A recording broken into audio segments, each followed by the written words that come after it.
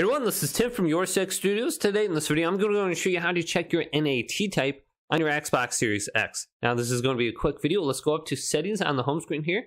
Select this. Then go to General, go to the right, and go to Network Settings. Then on the right side of the screen, under Current Network Status, you can see the NAT type. It says Open.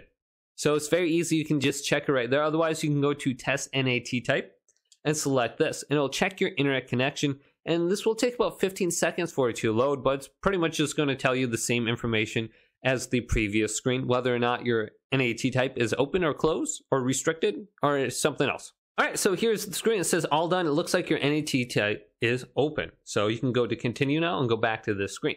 But hopefully this quick little video did indeed help you out. If it did, leave it a big thumbs up and subscribe to my channel down below for more tech videos coming up next on YourSixGaming.